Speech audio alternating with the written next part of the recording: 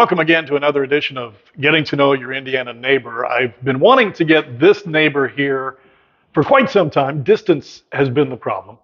Wayne Flick, welcome to Getting to Know Your Indiana Neighbor. Thank you, Greg. Thanks for having me, man. Wayne makes a lot of trips, though, down here. We're going to talk about some of the reasons he comes back to his hometown. North side of Indianapolis? Is that where Fishers. Fishers? Northeast. Okay, big time up there, huh? Yeah. All right. Well, Wayne, many of you know Wayne Flick, particularly those who grew up in this area, class of 1974. Yes, sir. Right? Yes, sir. Great basketball player. We'll talk about that. But an Indiana State trooper, and with the Indiana State Police for how many years, Wayne? 32. 32 years. So we'll talk about that profession, the dangers of it, the interesting aspects of being a trooper, and what Wayne's up to these days in just a little bit.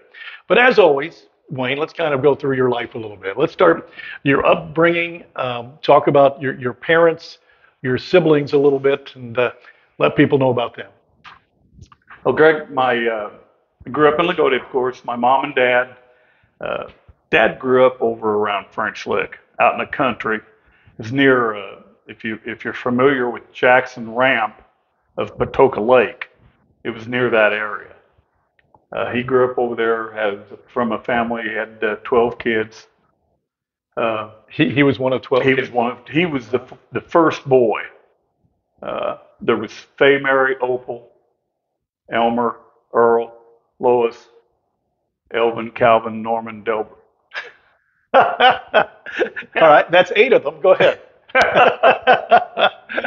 So he grew up over there. When he was 15, the Barnum Bailey Circus came to French Lick. And Okay. did their thing. Yeah. And when they left, he went with them. No kidding. 15 years old. Elmer Flick. So was this something that he discussed with parents? He just ran off? No. That would have been 1933, so that would have been a depression. Yeah. So that was a real thing. People actually, I've heard of that, but people actually went off with the circus. He did.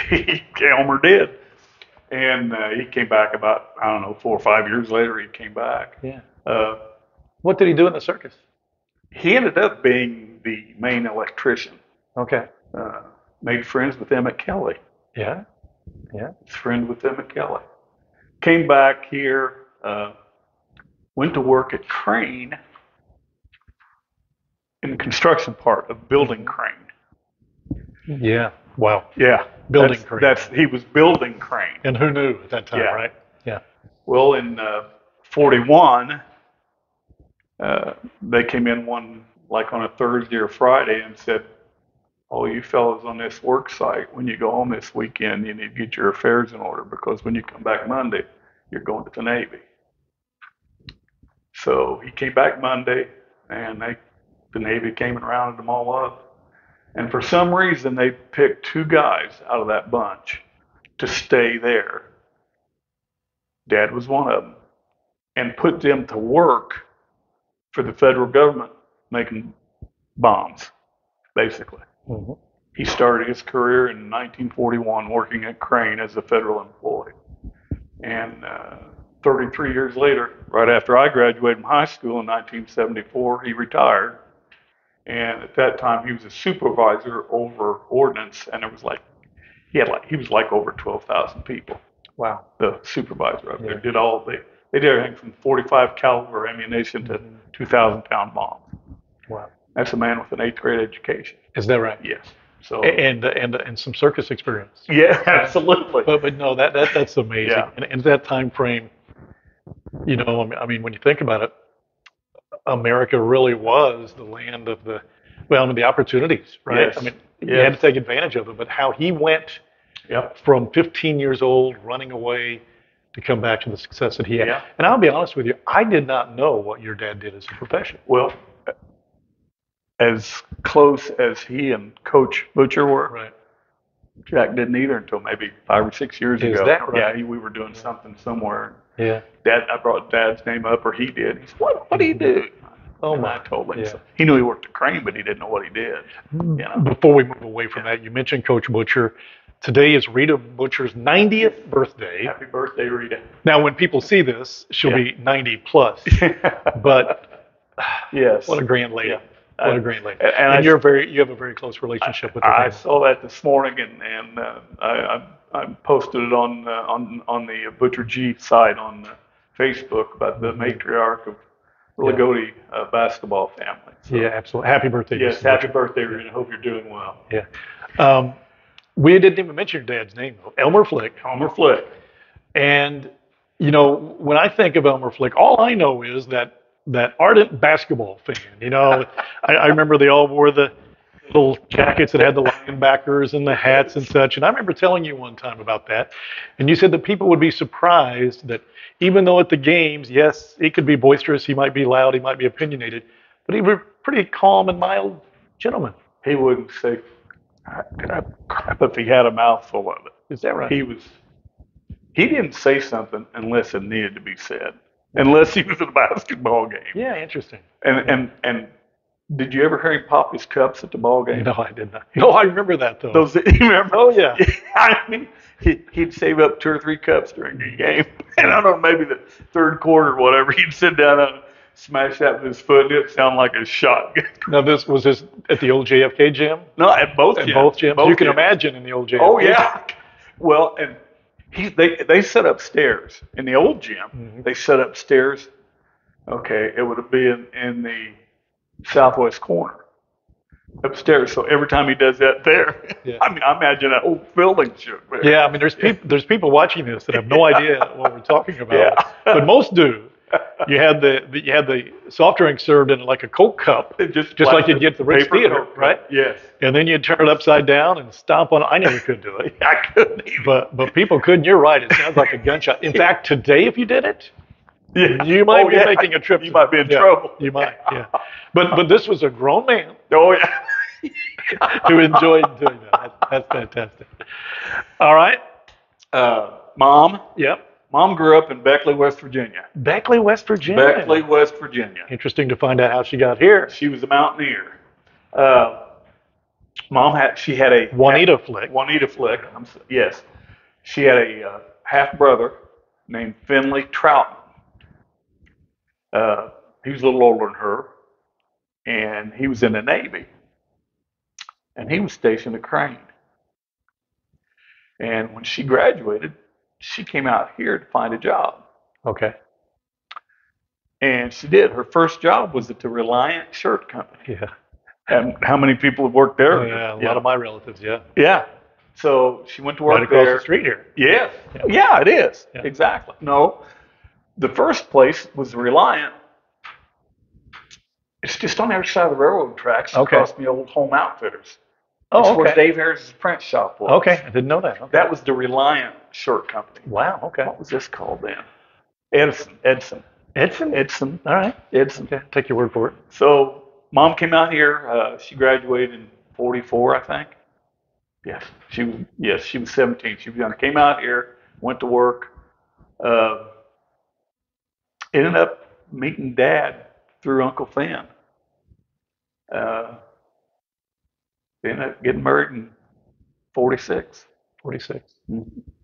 Yes. So, I mean, think about it. If you could have a reunion of the people who met at Crane Yes, and were married, yes. I mean, Yeah, it's gonna be amazing. Right, it would be.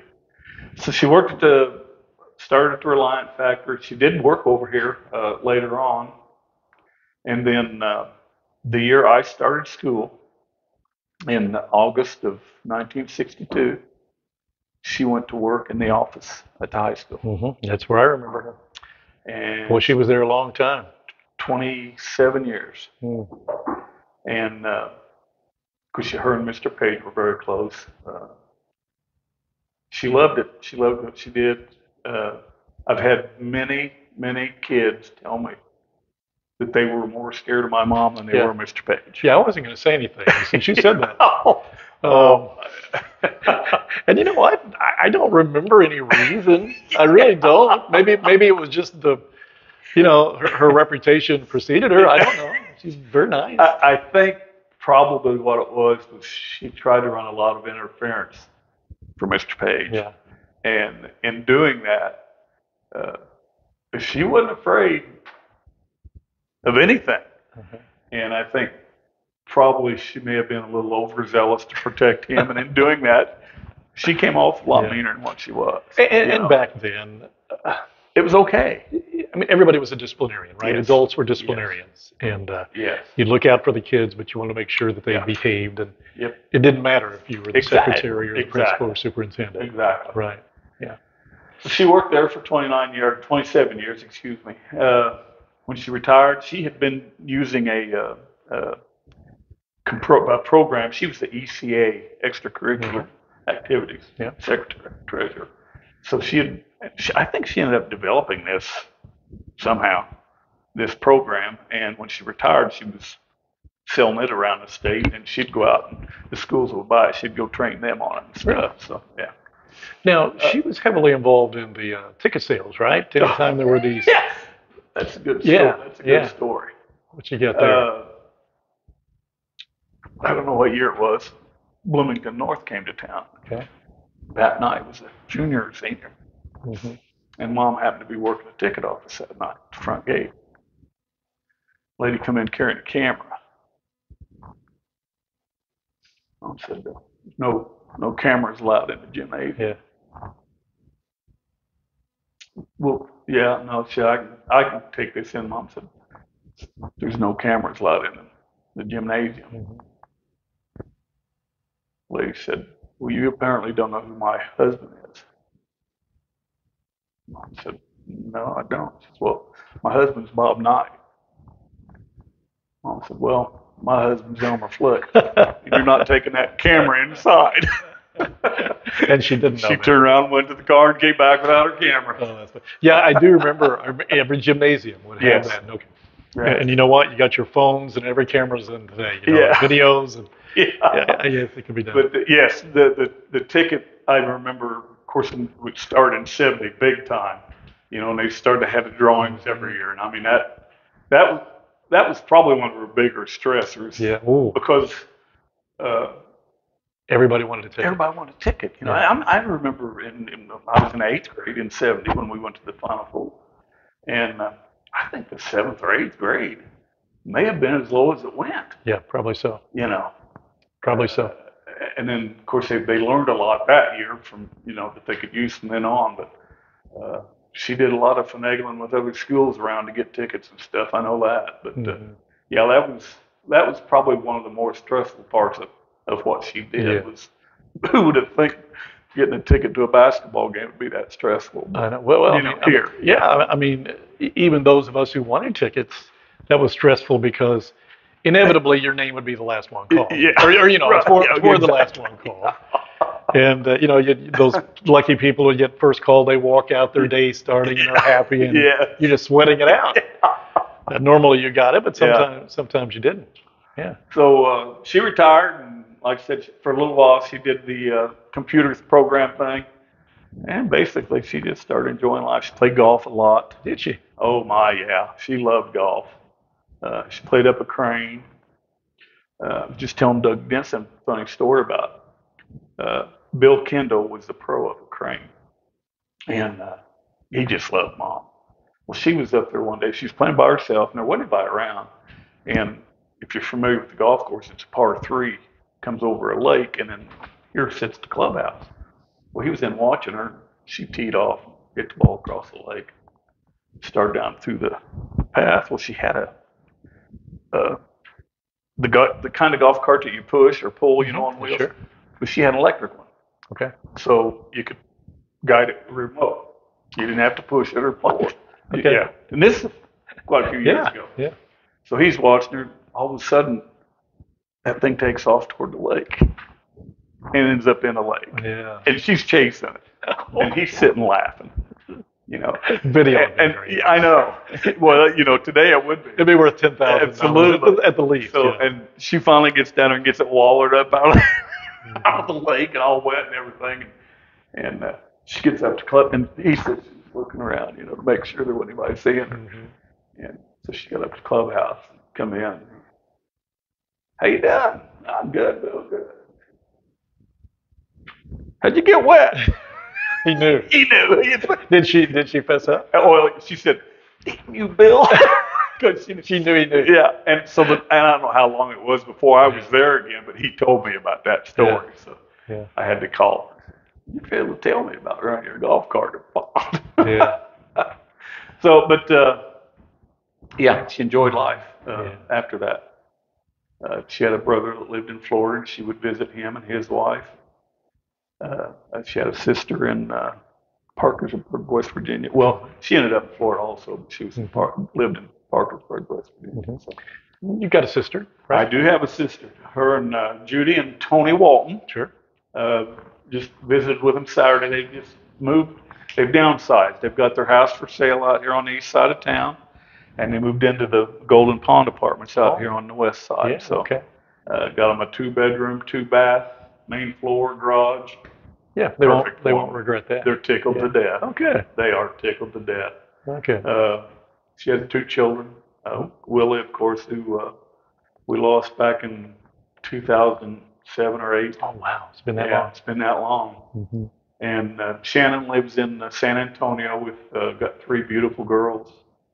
Her and Ryan Biggs. Sure. So, I didn't know they lived in San Antonio. yes. Yeah. Okay. Yeah, they've been in San Antonio for quite a while now. They did a lot of traveling. They started maybe in Brownsville, Texas. They were up in the northern panhandle of Texas. They were in Blaine, Washington, which sits right on where they were. There was a lake there, and on the other side of the lake was Canada. Wow. So they've been there. Willie has a daughter also. She goes to school down at WC. She'll probably be at the ball game. I hope so. Beautiful gal. Yeah. Beautiful gal. Yeah. All 3 of those my great nieces. Yeah. I'm not that old. Yes, you are. But yeah, they're all beautiful girls. Yeah. Beautiful girls, and super intelligent. So, but that's mom and dad's history. Dad got to fall in the ball when Jack played, and then he really just enjoyed it. Got to watch them, and then he and mom got married. And when she went to work at school, he just became more involved. Yeah. No choice at that point. Yeah. Right? I mean, you're involved. What about your childhood? What memories when you think? And let's go the ages. I don't know. Let's go pre-high school. Let's go junior high. If you were on a Friday night in junior high, were you at home or were you out on the town? It's probably somewhere on my bicycle. Okay. Yeah. Probably up at the basketball court Yeah. until it got too dark you couldn't That's see exactly anymore. right. Yeah. Even in the wintertime. Yes. The basketball courts near the Well, youth center. yes. Yeah. Well, we're just west of the police station in that parking lot. Yeah. If not that, if it was in the summer, probably playing baseball, little league or the teen league thing, or playing basketball. I mean, that's More than likely. Yeah. And at the swimming pool. Yeah. You go out to the swimming pool all day and then play basketball. Who'd you run around with? Pardon? Who'd you run around with? Oh my. Well, the first friend that I remember is Tony Page. Tony Page? Yes. Because of the relationship of our parents. Right. So Tony, we started school. We were the same age, started school together. Stay in touch with him today. Of course, he's out on the West Coast up in Seattle. Jeff Meyer, we ran around together. Dennis Salt, Alan Crane. Delbert Walls and I were very close.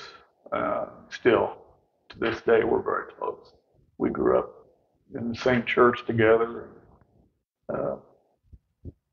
We did a lot of things together, and we survived.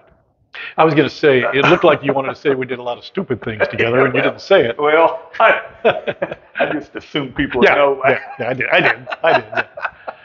High school. All right. So high school. I know a lot of memories, and we'll talk about basketball. But who'd you go to the prom with?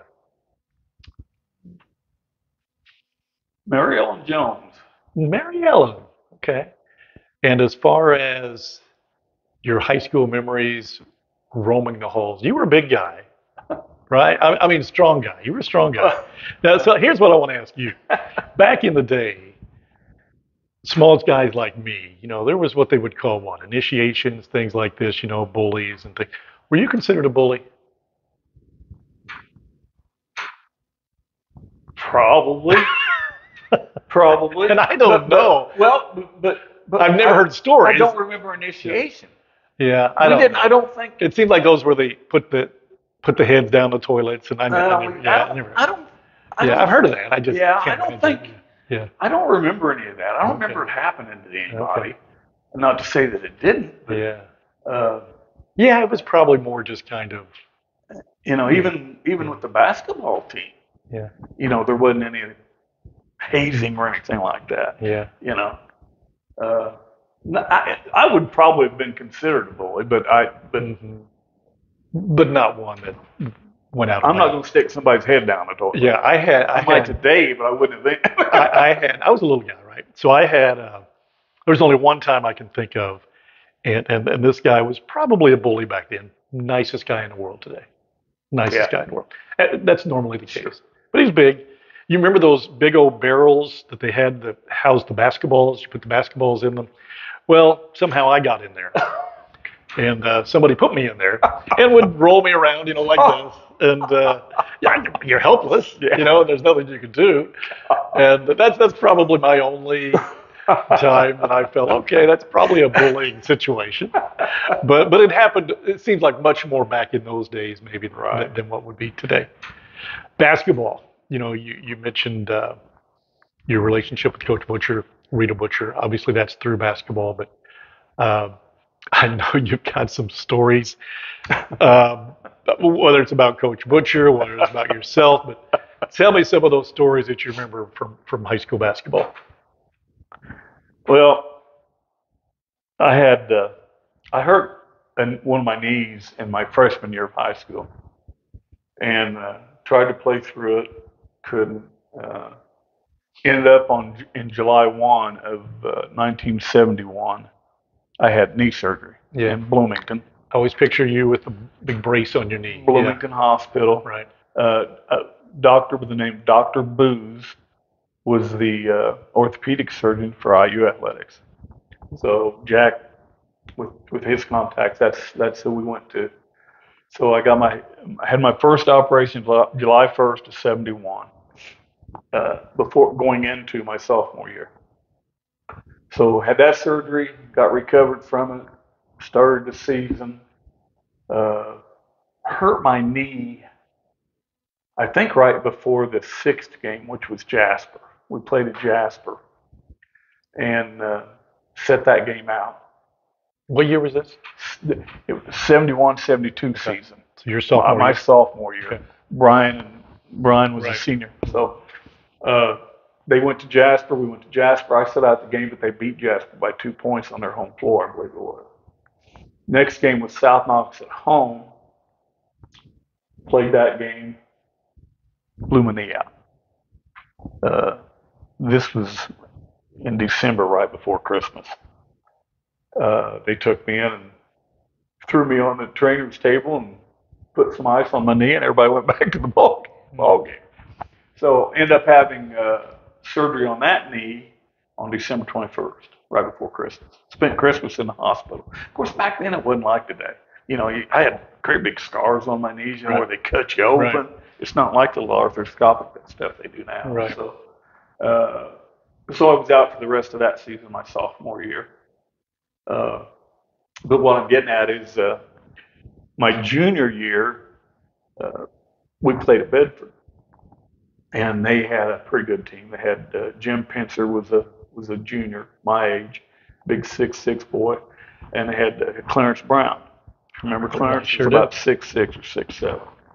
So we went up there and we ended up beating them. But in the first quarter,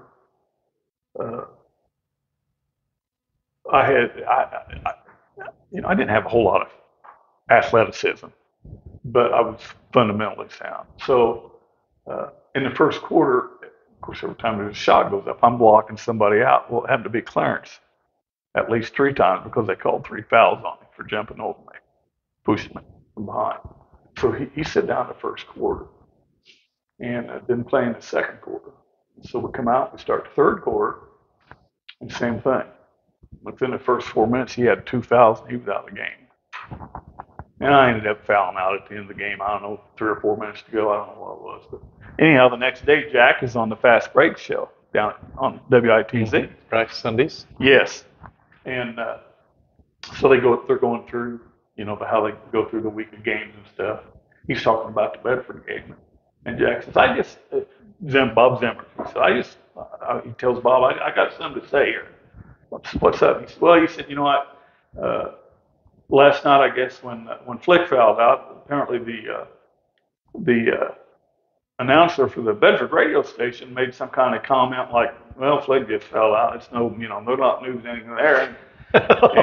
And Jack said, that boy struggled the last 2 years. He's had 2 knee surgeries in 6 months. And he said, I just wonder how good of an announcer that guy would be if he had 2 throat operations. Yeah. And Zimmer's just immediately went crazy and said, we got to go to a break.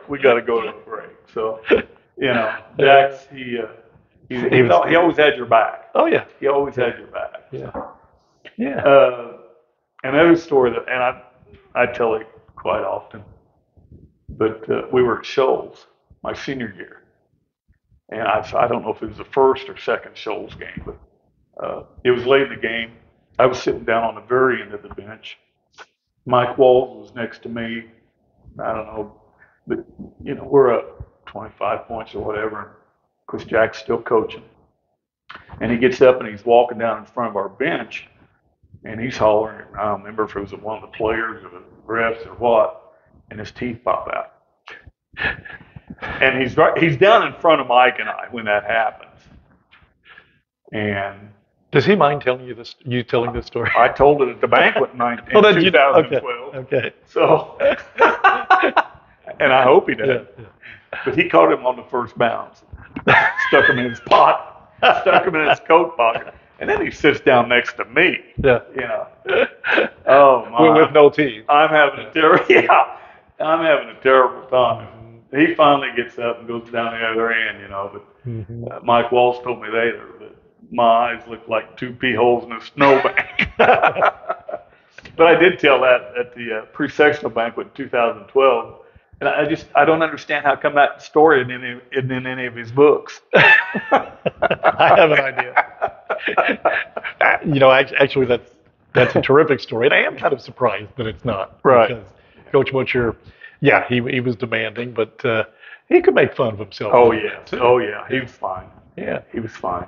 So you said not so much athletically gifted, but fundamental, and then you talked about Clarence Brown being over the back. I think of you when you watch games today, because you were, in my mind, when you talk about screening out, Wayne Flick knew how to screen out, and I'm sure that time and time again, when you watch games, not just today, it might have been 25, 30 years ago, it's like, I don't understand. I get so aggravated. My wife will say, what is wrong with you? I'm like, watching something on TV. It's because it's so simple. It's teachable. Yeah. It's one of those things that you want to do. You have to want. You have to want to do that. You have to want the ball. I knew a long time ago that I wasn't going to be a scorer. I wasn't going to be the greatest shooter or anything. I had to find a niche, and one of them was rebounding and playing defense. There's if you can rebound and play defense, you're going to play a lot. Right. And I hate that that's going away, because the kids today, all they want to do is dunk and shoot 3-pointers. But and probably, well, we know you and Brian talked about it in his interview. Lee Kavanaugh. Yeah. You learn early. Gosh, what would this program have been if it wasn't for Lee? I just can't imagine. And he won 600 and some games or something. Too many. 700, I think. I don't know. I don't remember what it was. I knew it at one time. But the fundamentals that he instilled in us, he and Tim too. But that's what made Lagodi basketball. Yeah. That's when if you recall, when they honored when the Pacers honored Jack, Yep. and one of the sports writers in Indianapolis found out about Larry Bird's relationship to the Lions, and they interviewed him, and they asked him, said, we understand you played against Lagodi, blah blah blah. Yeah, he said, Lagodi didn't beat themselves. He said they were so fundamentally sound. They just didn't beat themselves. Right. You had to figure out how to beat them. Yeah. And that's from maybe the most fundamental player in the history of the game. Absolutely. Right. Absolutely. And the best part of that interview was the interviewer said, well, I understand you never did beat Lagodi. He says, that bother you? He said, every damn day. Probably not as much today. Yeah. He's fine. He's fine. But you were involved in that game, right? With yes, that was our senior year. Yeah, your senior year. Yes. I mean, that's probably outside of the state tournament games, probably the most memorable game. Yes. In Lagodi basketball history. Yes. So, from your perspective, tell me a little bit about it. Well,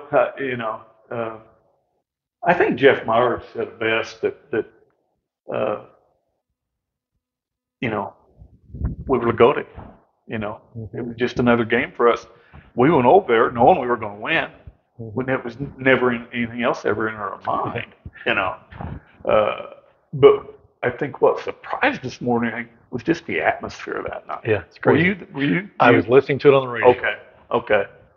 Well, and people laugh at me when I tell them how many people there were in that place that night.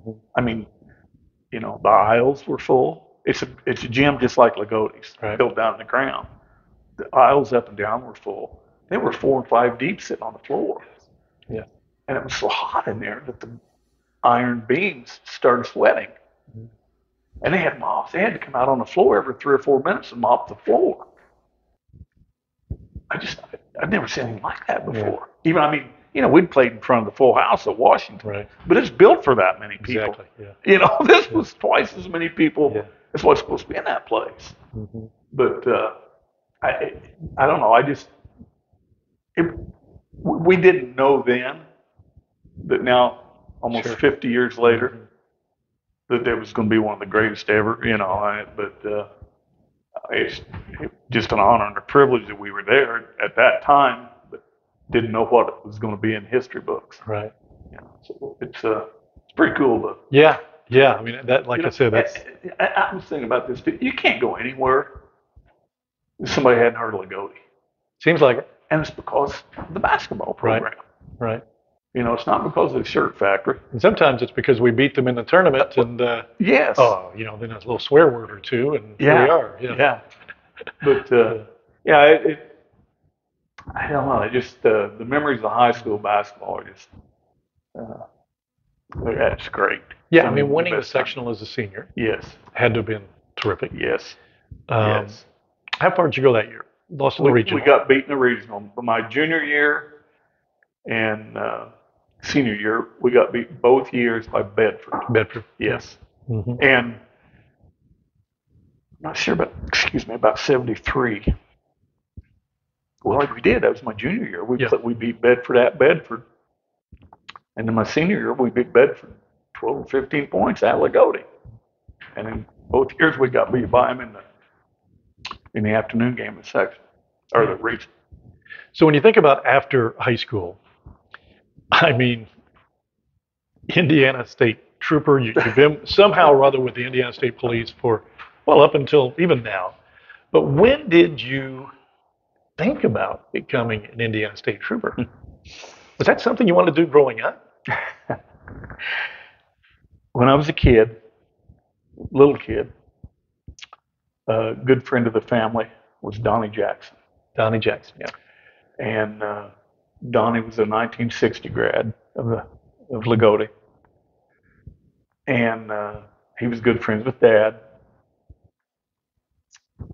And he was, like I say, he was a real good friend of the family. He was like a big brother to me.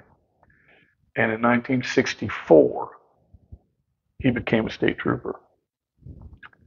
And the first time he drove his state police car to our house, I knew what I was going to be Really? when I grew up. Yeah. That's all I ever wanted to be. Well, I would have been 8 years old in 1964. Wow. Okay. And I saw that police car, and I got that's me. Yeah. And of course, he took me everywhere with him.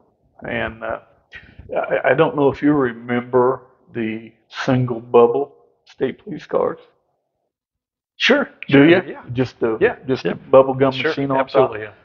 Well, that's what they were then. Mhm. And I was, I came on a department in '78, and I was so excited because I was going to get one of those state police cars with Yeah. a single bubble on it.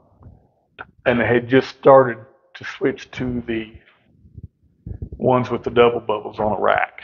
Yeah. Mm-hmm. Oh, you mean so you didn't get the bubble? You didn't get the single bubble? Not then. Okay. That was in September. Yeah. In December, we had an ice storm. I'd had my car, I got my first, I got the car in September '78.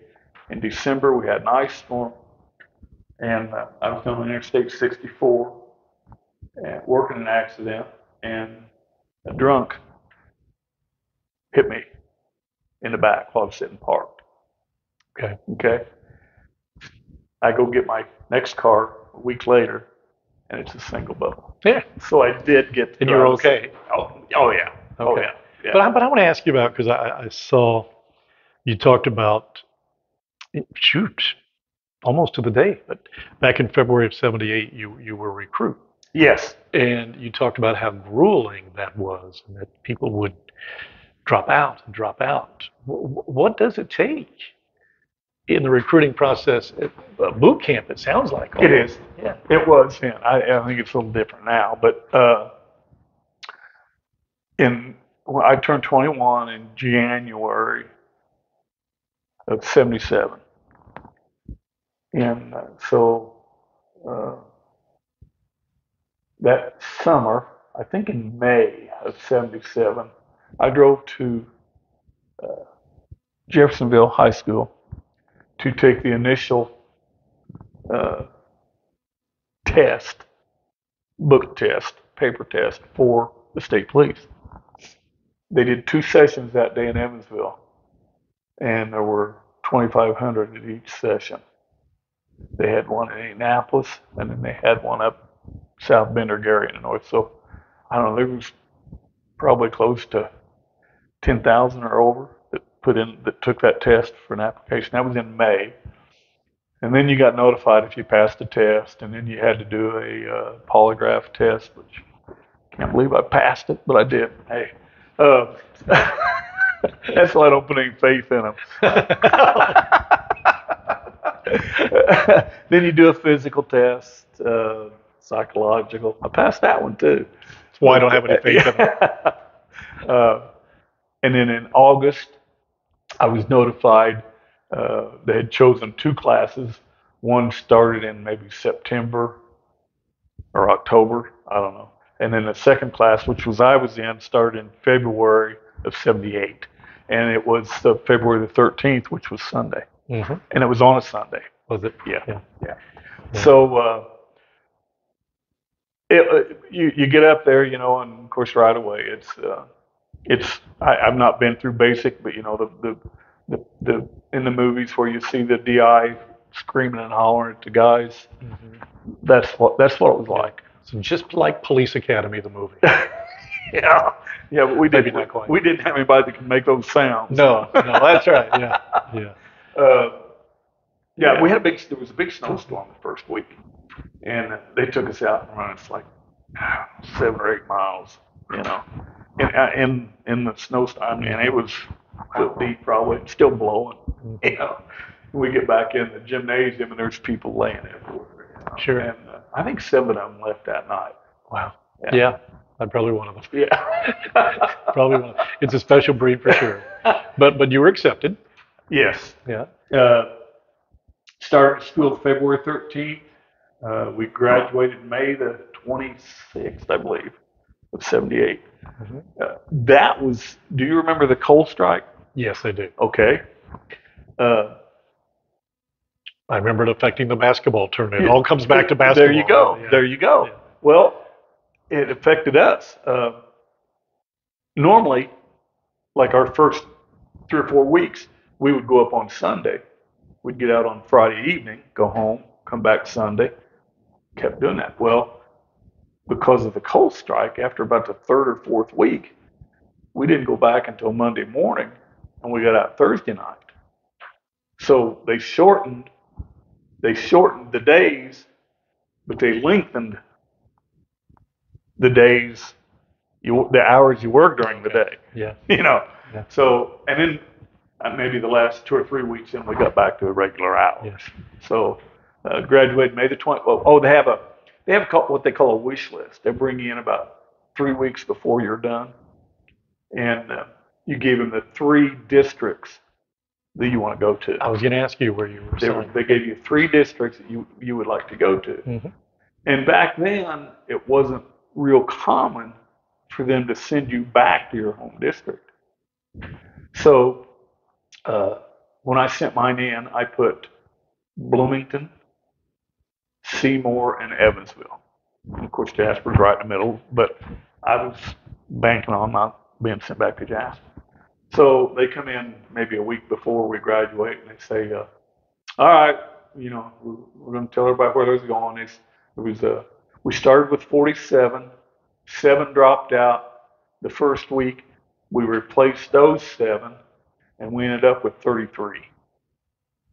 So they said 2 of the 33 didn't get any of your 3 choices. And I thought, these poor guys. Well, I was one of them. Yeah. I was one of them. They sent me to Jasper. Oh.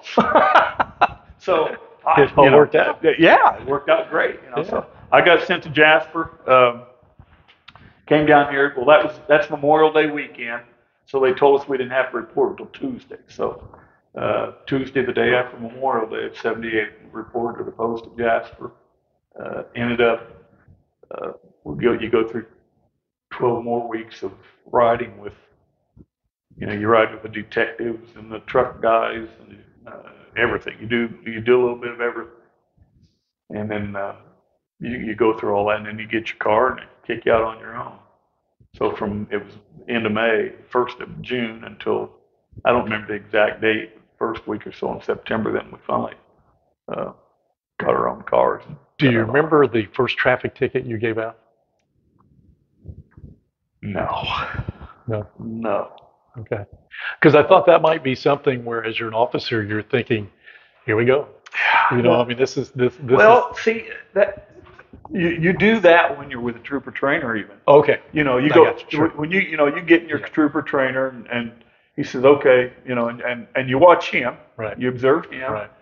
And then after a couple of weeks or so, then he say, here's the keys, and then it gets down to where when you meet him, he's in plain clothes and you're in uniform, so you're on your own. Okay. Unless it turns to something real bad, but I don't even remember that first one,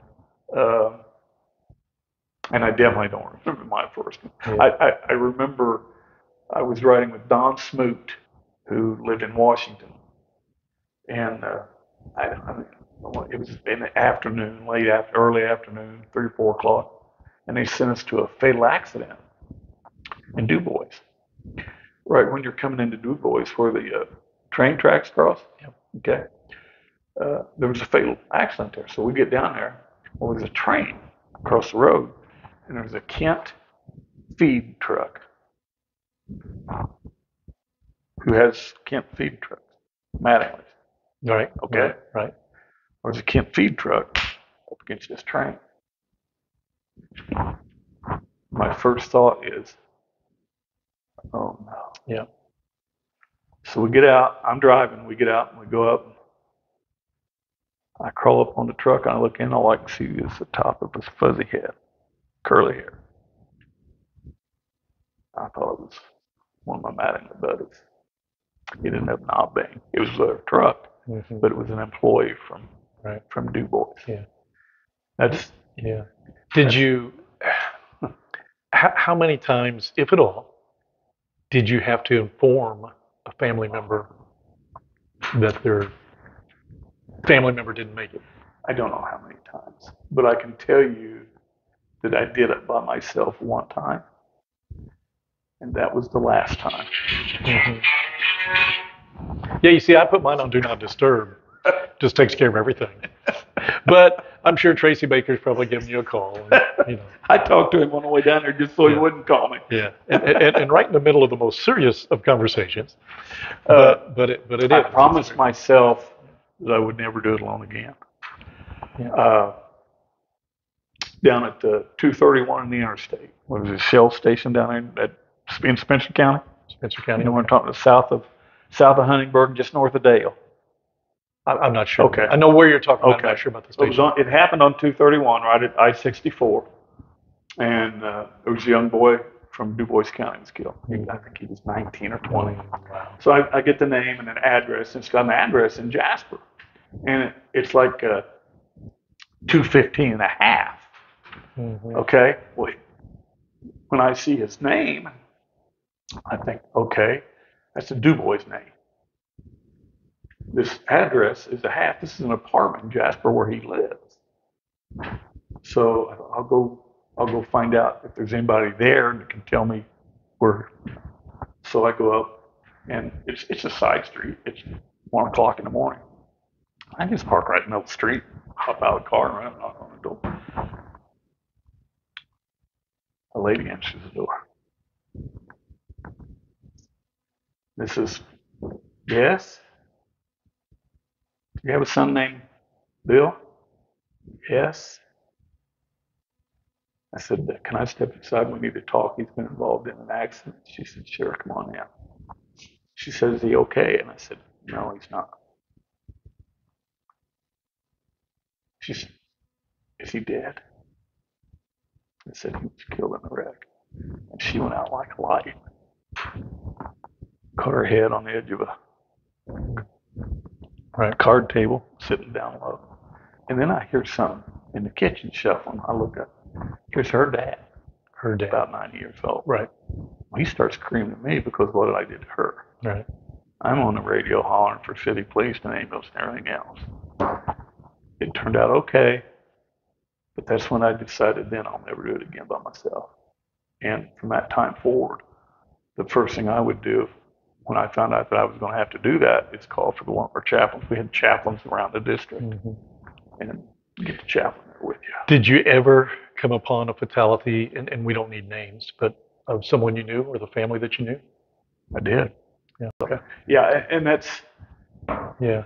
I don't know. I mean, I can't imagine, Wayne, just whenever, if you know them or not, you're driving and you're going to knock on a door and tell somebody that a loving, living person is no longer living.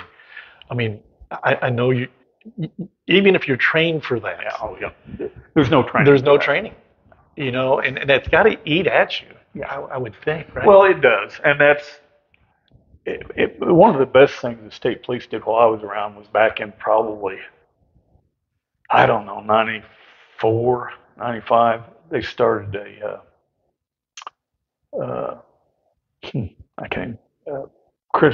critical incident stress management. CISM, and it was for PSD and PTSD. And I went through the training, and they picked, I don't know, maybe one from each district or something around the state. We all went through the training up at Ball State. And it was so that we could do debriefings. And when I got back, the lieutenant, he said, how's it going to, is it good? And I said, yes. I said, here's the problem. I said, we won't have a problem with young guys. They'll accept it. The old guys, we won't get them to partake in it because they're too tough. Mm-hmm. Yep. And I understood that, but we had a lot of success with it. And I was surprised at even some of the older guys that accepted it.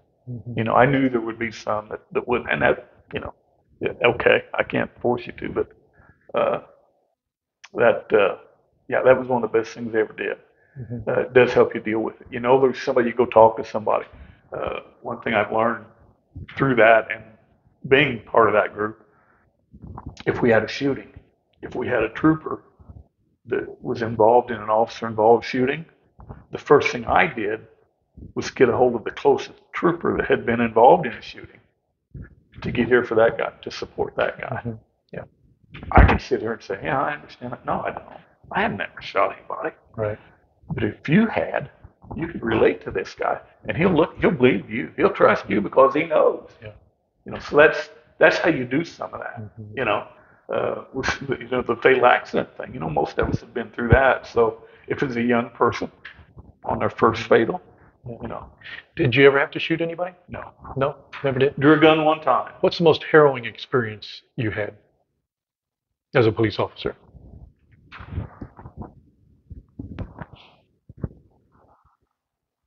Are you thinking because there's many? No, or I in can't. your case, I don't. Okay. I tell these young guys today, when you come on the department, write a diary, Yeah. keep notes. Yeah. I wish I'd have kept notes. Well, in your day, correct me if I'm wrong, it was always dangerous being a police officer. But with today, you can be in any small town, any part of the country, and yeah, anything can That's- happen at any time, right? yes. And that's right. When I worked, you didn't think about stopping a car at night. And today it has to be on the mind of every single time, Yes. right? I mean, would you agree with Yes. that? If you were in that role today? Absolutely. Yeah. And in the academy, you're taught that every car you stop, you have to expect and act like they're going to try to kill you. Okay. That's how you approach it. Okay, and that's what you're taught. That's what you're taught. Because if you don't, Right. if you don't think that when you're walking up to a car at 2 o'clock in the morning, if they want to kill you, they're going to. Yep. Right. So, I got out at a good time. Mm-hmm. I've been retired 13 years. Mm-hmm. So these last 13 years, how much it's changed. I mean, it was getting bad when I left, Mm-hmm. but what it's changed in the last 13 years is crazy. Yeah. It's just, I don't know. So you got out of the role of a trooper, but you stayed with the Indiana State Police for these many years since then, right? Well, the Alliance. Right. Yes. Yeah. Yes. There's a group that was formed in 1974 called the Indiana State Police Alliance, and it's an organization that represents the troopers of the state of Indiana. They do they lobby for them in the legislature. Anything, they provide benefits, death benefits. They provide educational benefits for children. Just different opportunities and benefits. It's kind of like a union, only we're not a union, And one of the details that I was detailed to as a trooper, I don't remember the exact year, probably 2001 or 2002. I got a call, on a Friday afternoon, and it was a Major McKee. I don't know if you remember Monty McKee or not. The name, yes. Monty was from Odin, played basketball and football up at North Davis. All right. We were the same age. He came on the class before me, but anyhow, he was a major. I'm sitting at home on a Friday, and he called me and he said, "I need a favor." I said, "What's up, Major?" He said, "I need somebody to work plainclothes legislative security." I said, "Okay, what's that consist of?" "Well, you're down at the house, down at the state capitol with them every day. They're in session, and be two of you." I said, "Okay." You wear a coat and tie. I said, "When do I be there?" He said, "Monday morning." I said, "All right." So I had to go out and buy a sport coat and tie. You're not a coat and tie type guy. I'm not a coat and tie type of guy. So I went out and bought a couple pair of dress pants, and I spent let's see, that was 01 or 02, and then in 06 up and through 06, so 4 or 5 years, I worked during the legislative session, during legislative security, and made a lot of contacts. And so in 2006, the president of the alliance, uh, everybody that's a member of the alliance is active. Once you retire, if you retire as a member of the alliance, then you're a lifetime member. So the president of the alliance was retiring. And somebody came up with the great idea that since I had been working in the legislature and had a bunch of contacts, that I'd be a good president for the alliance. So they came to me and asked me if I would do it. Being the guy I am, I did, Yeah. So, I enjoyed that very much, being the president of the alliance. You have to be an active member. And so I did that, went through 3 or 4 legislative sessions, and I retired. And when I retired in 2010, the reason I retired is because the executive director retired, and the board came to me and said, would you want to do this? I wasn't even thinking about leaving. They said, would you want to do this? So I sat down and thought about it and looked at it, and what the hell. So I went ahead and retired and became the executive director then. So, but through that, there's a group called the National Troopers Coalition. And I don't know, they've been around since early 70s, mid 70s. And it's 44 states and 48 or 49 organizations that are represented by the National Troopers Coalition, over 40,000 state policemen from around the country. And they have 2 conferences a year, one in the spring, one in the fall. And I got to enjoy that for 10 years. Going to those, made a lot of good contacts. Ended up being, after I retired, I stayed with MTC. I was the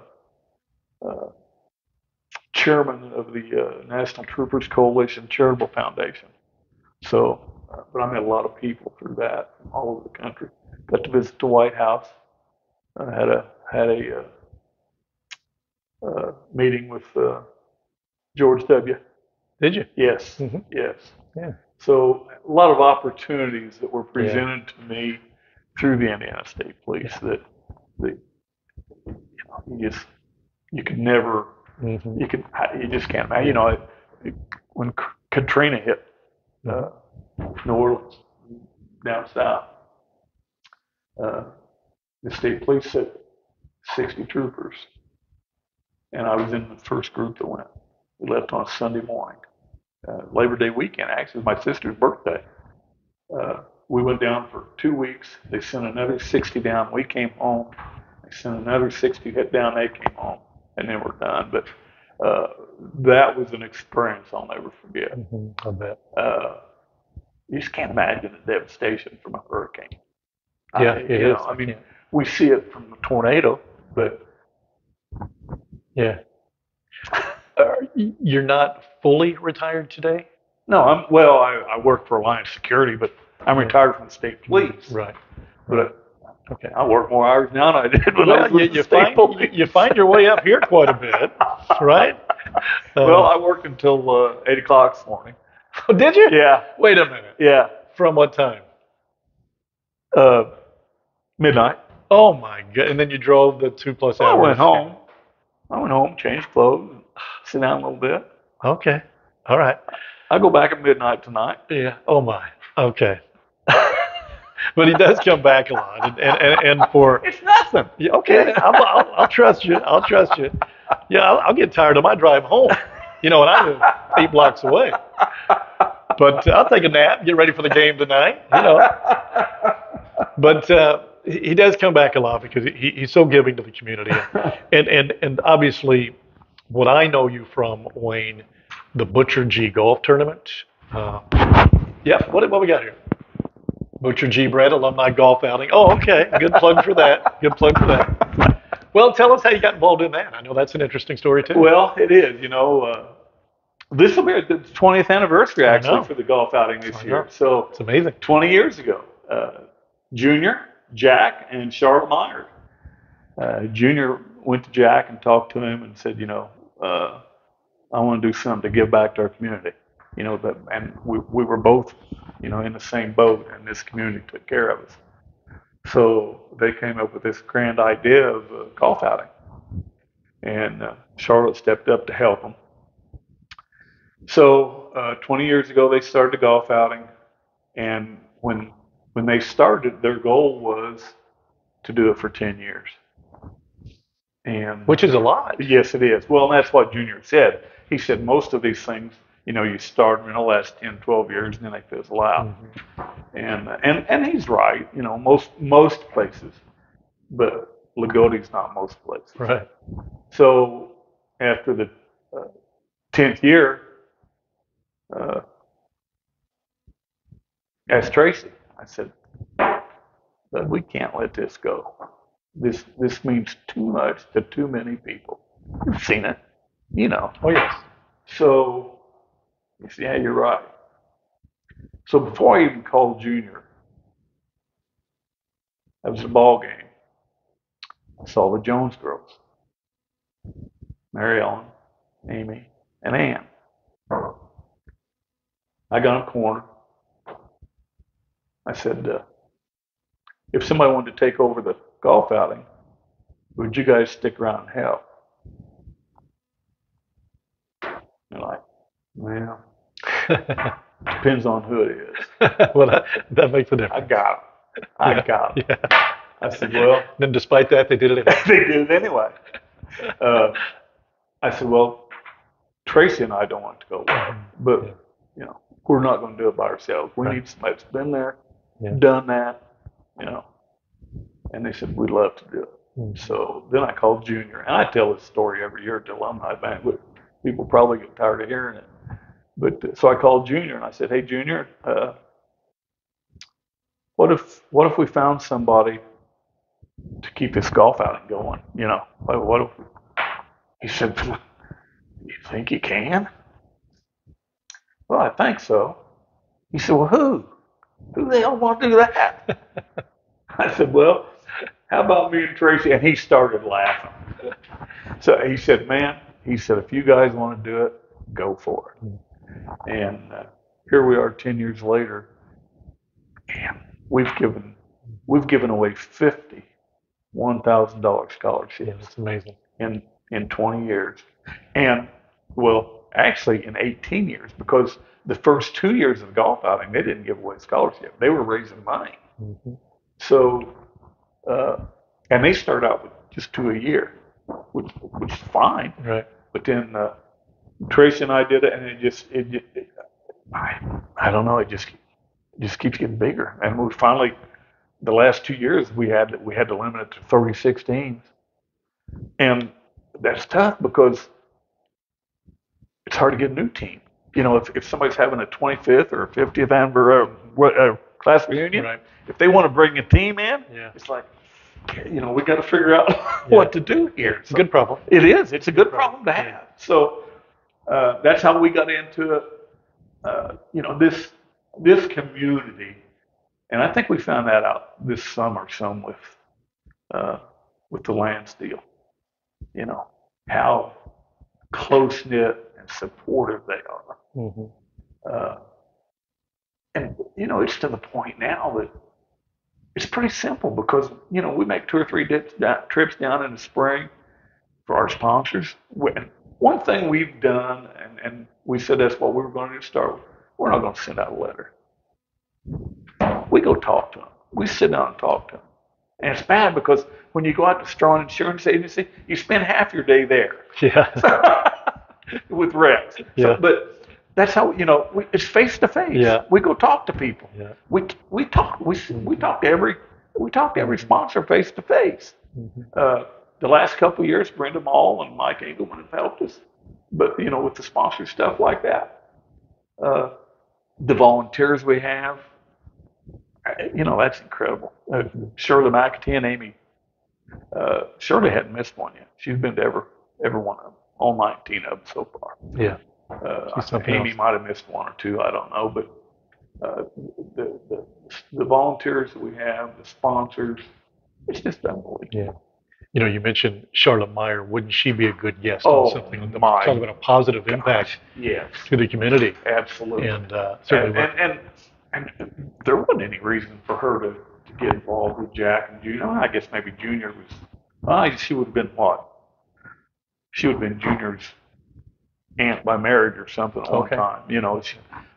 Her sister was Connie's mother. Okay. So, Yeah. but she didn't have to get involved in that. She was retired, enjoying life. Yeah. But she enjoyed doing that stuff. Right. Yeah. How did you and Tracy become such? I don't even know how to describe it. Friends. I'll just say friends.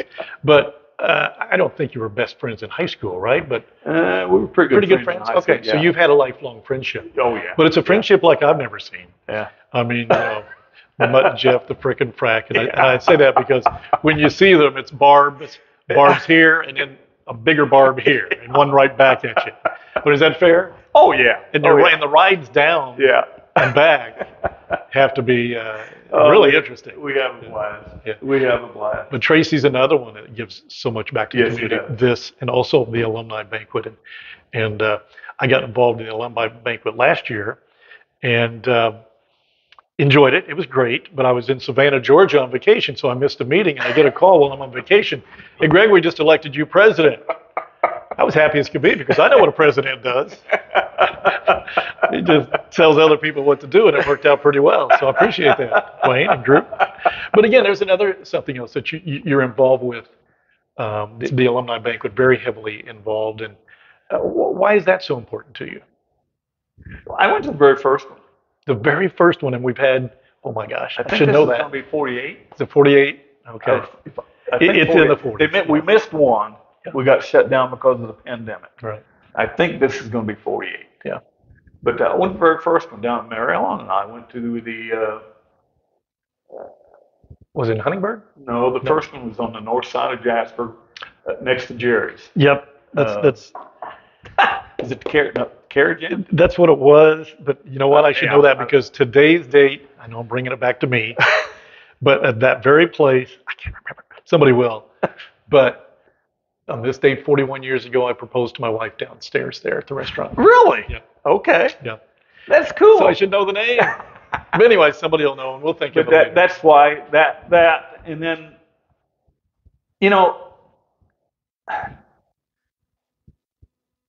I was messaging back and forth with a lady the other evening, and her son's one of the former ball players here in town, and she thanked me for being a friend of his. I'm not going to say role model. Maybe. But she thanked me for that. Right. And I told her, I said, it takes a village. And I said, I'm just paying it back. That's what I got. I got from Donnie Jackson, Dallas Bauer, Bob Summers, all those guys, my dad, all those guys, they started the linebackers. Mm-hmm. And look at the linebackers today, what they do. Yeah. So, and I think this summer you asked me when we were at Montgomery at the golf outing, you said, why? I said, it's Lagodi. Yeah. That's but just 100 miles away. It's still Lagodi. It's still Lagodi. And it's your hometown. People say, where are you from? I'm still from Lagodi. Right. I live in Fishers, but I'm from Lagodi. Mm-hmm. Kelly loves it down here. Yeah. She grew up in Indianapolis, and she loves coming down here. Yeah. Let's talk about Kelly a little bit. Okay? Yeah. Kelly's your wife. Yes. Of how long now? You would have to ask. You told me 2015. Yeah. November was, this past November was 7 years. Okay. And you said she loves to come down here, but she's from where? Indianapolis. She's from Indianapolis. Went to Ritter High School. Went to Ritter High School. Yes. Okay. So enjoys the small town vibe. She absolutely. Now, she don't want to live here because you got to travel to the shop. You do. But now we've got some. Yeah, you're right. But she absolutely loves coming down here. Yeah. She just from the first time, she loves it, and she loves everybody here. Yeah. And you know what? If I don't bring her down here with me, I got to sneak in and out because if people see me and she's not with me, I catch hell. Yeah, I'll bet. Children, grandchildren. Go ahead. Let's talk about it. Yeah, let's see. Okay. I have 4 children. Stephanie, who will be This is hard to believe. Yeah. 49 Oh in my. November. Yeah. 49 in Yeah. November. She lives in Rochester, New York. Yeah. Oh really? Okay. Gavin. Gavin will be 43 in April. He lives in Brownsville, Texas. Tyler. You got them spread out. Oh, you ain't seen nothing yet. Okay. Tyler will be 35 in May. He lives in Jasper. That's where he was born. Mm-hmm. And then Trevor will be,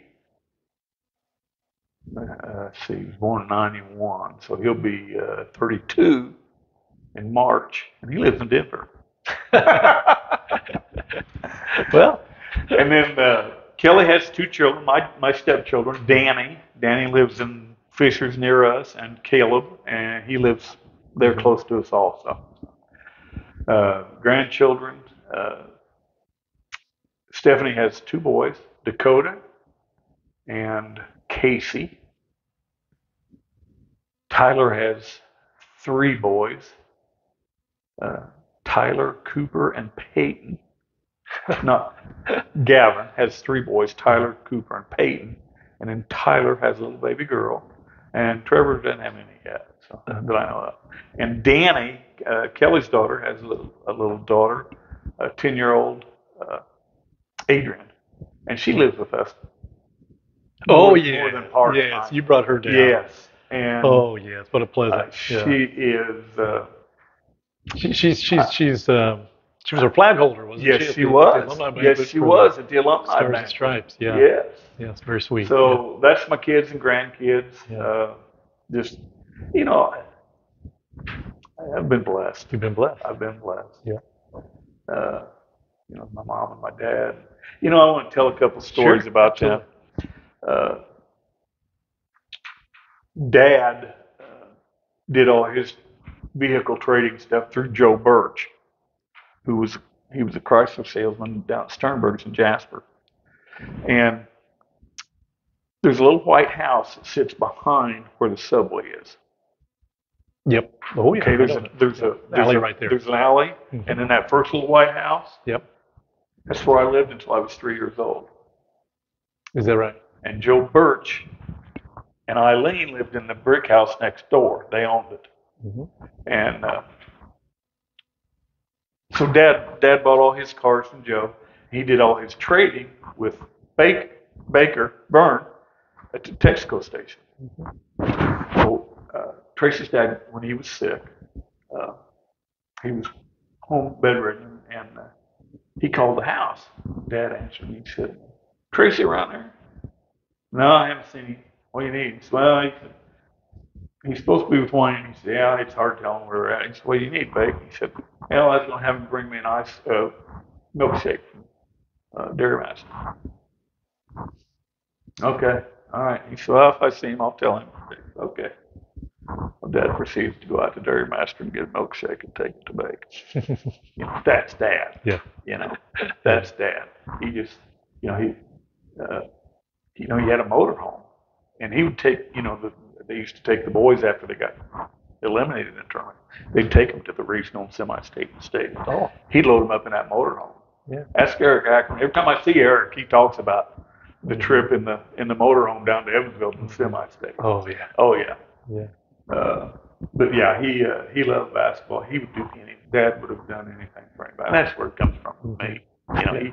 He did so much stuff that people didn't know about. That's the only thing with me is because it's a golf tournament that everybody's out there on. Well, didn't you have something to do with the police escort for the 2012 team from maybe the hotel to the arena? You think? That's what I've heard. That's the story I've heard. Maybe Indiana State Police shouldn't know about this. I can tell you one better than that. In '75, I don't know if it was the morning game or the night game at the semi-state. They got to the Roberts Stadium and realized the balls were still at the hotel. And it was Fisher's responsibility.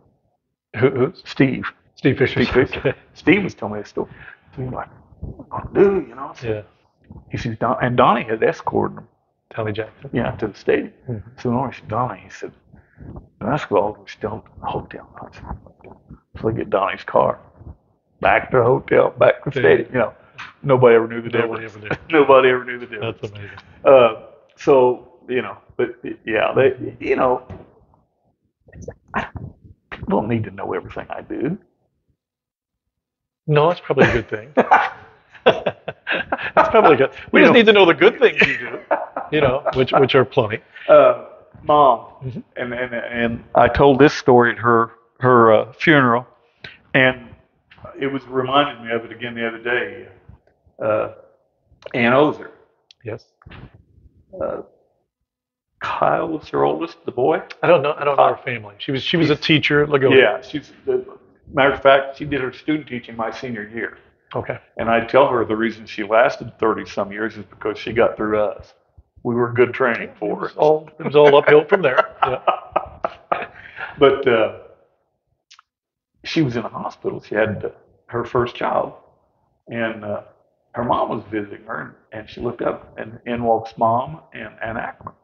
Her mom's carrying a big sack with her. So they sit down there, you know, and after a little bit, her mom says, "Well, I better get out of here and let you guys visit," you know. So she leaves, and Mom gets up over and shuts the door, back over and starts unloading this bag. She's gonna make margaritas. Well, you know. So Mom and Ann Ozer and Ann Ackerman sit in the hospital room after the day after Ann Ozer had a child and drank margaritas. Yeah. Again, no video. And that's the side, definitely the side of Mom that people didn't know. Right.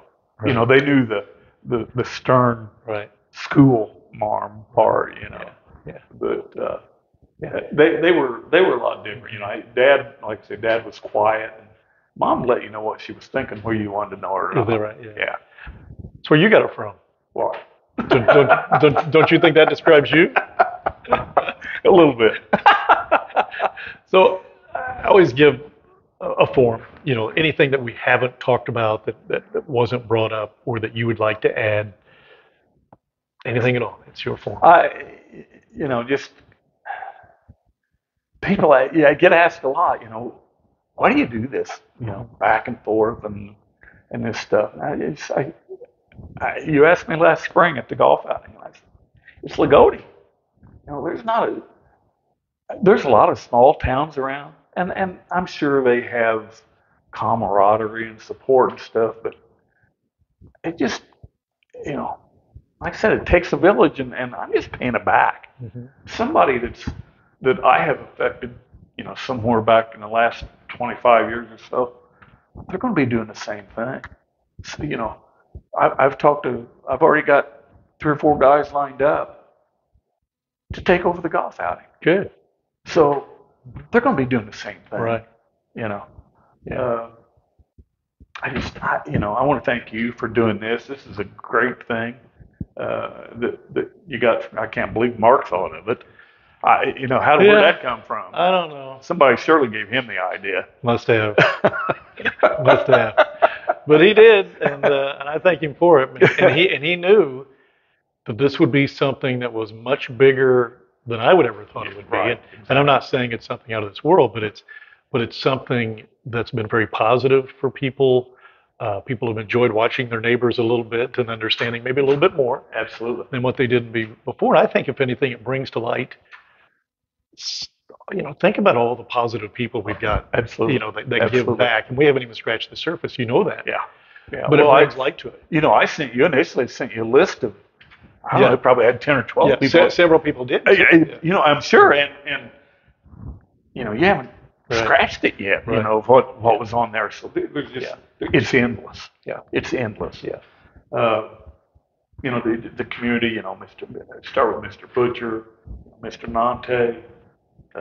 Lee Kavanaugh that was mentioned with Brian, you know, my parents, my family, my best friends, you know, Tony Page, Delbert Walls, Jeff Meyer, Dennis Salt, Alan Crane, just you got to thank all of them. They're what.